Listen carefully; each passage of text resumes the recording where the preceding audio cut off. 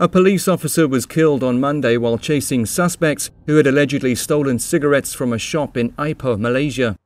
After the heist, the robbers reportedly fled the scene in 2 different vehicles.